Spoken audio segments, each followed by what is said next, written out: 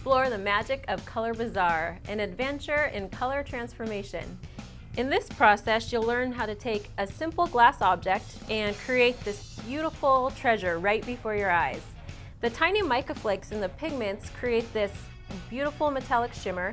The pigments are completely non-toxic and safe, and they are color fast, so they won't fade over time. So we're going to start this fun project, and I'm going to show two different variations of how to create this glass object. And the first is with blended pigment, and you'll notice the color is a little bit more mixed. And the second is with more of a design and with two different colors. So to start this, you're going to choose a glass object and take out the little hook that's there. And I'm going to take the sparkle fuse and pour that inside the ornament. And you want to coat the entire inside of the ornament. So what I like to do is spin it while I'm working and get enough in there so that you can move it around and cover the entire surface.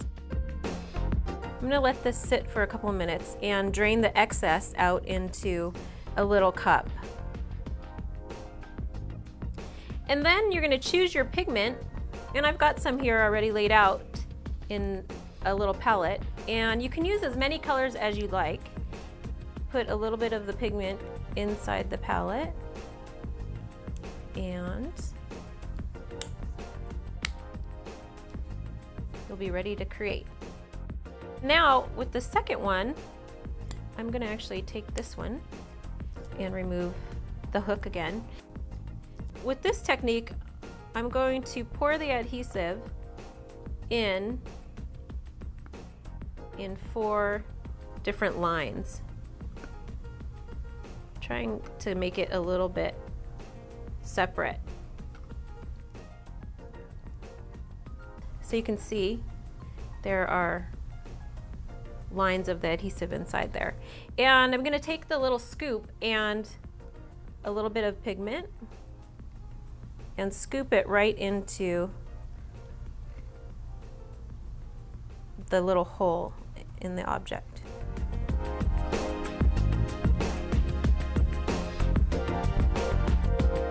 I'm looking inside to make sure that the pigment is adhering to the adhesive, the sparkle fuse that I put in there before. So this is a really kind of random process, and you can get some really fun designs. It's definitely something that is very spontaneous, and there's a little bit of control, but it's kind of fun. You kind of get all kinds of different mixtures of color when you get the pigment in there. So I'm just using one for this, dry for a little bit, and come back and add more color. So now we're going to take and create the blended design on this glass piece. And I'm going to take another little plastic scoop and pour the pigment right into the hole at the top there. And this time I'm going to mix a couple of different colors. So I'm taking a little bit of the fuchsia and putting that in here also. And then another one. So I've got 3 different colors. And remember, when you're adding pigment in here, the colors are going to blend. So keep that in mind. I would suggest working with maybe 2 or 3 to start with, and you can always add in another color later. And then you're going to take your pigment and kind of just shake it around so that it sticks to the sparkle fuse that's inside. And so I did a little bit, and then I'll add a little bit more in, and until the inside is completely coated with the pigment. A little bit more. I think I'm almost there. So I think I really like the way it's come out. I'm going to take this and let it dry for, it'll be completely dry in about 24 hours. And you can also put the cap back in once you're finished. So I'm going to let this sit here while I finish up my other glass piece. And now I'm going to put in another color, the second color. So I'm scooping in a little bit of the onyx color and trying to get it in between some of those lines that I made earlier.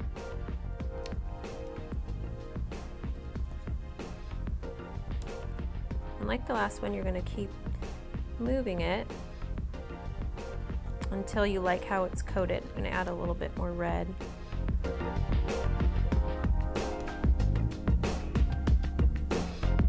I'm going to let this dry and put it into the plastic cup there.